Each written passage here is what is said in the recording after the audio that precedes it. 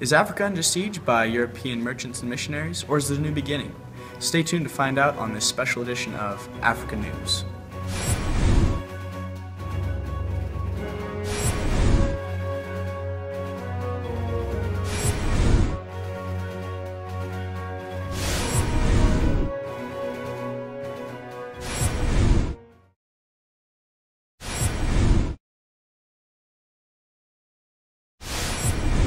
Joining us, we have special guests, one from a representative from the Congo, as well as from Portugal. What's up? All right, we'll start with a couple questions to guide this discussion. The first is, what is your stance on this situation? I think it's a terrible idea that the Portuguese are going to come to Africa and try to impose their ways on us. It's terrible, absolutely terrible. Portuguese are awesome. We should totally have them come.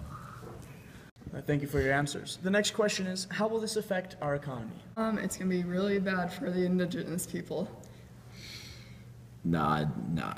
They already provide us with a garrison for economic protection for both of us. They're going to exploit us. Nah, but you see, we've already made so much money from them protecting us, and they're also providing skilled workers like tailors and shoemakers. Did you see what happened to masons. the Americas?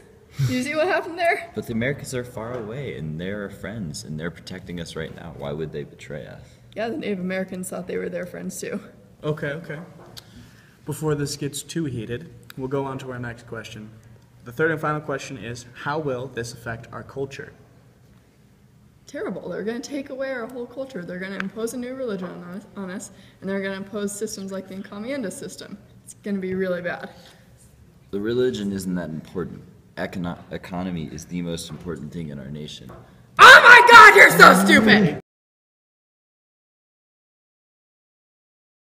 So, they were just removed from the studio. Luckily enough, we have our next set of special guests. Joining us is a representative from the Fulani, as well as a member of the indigenous tribes. How do you guys feel on this stance? The Fulani are trying to impose the strict Islam onto the indigenous people because that's how we've been doing it. That's how the Arabs have been doing it, and that's how we should be doing it. I think it would be better for both if you just mixed them all together.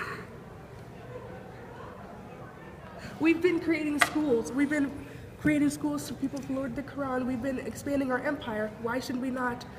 We should not mix the indigenous. We should be strictly only Islam. But change can be for the betterment of all people.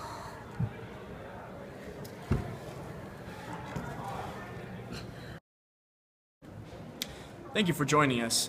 We apologize that the representatives did not cooperate and the interviews did not go as planned.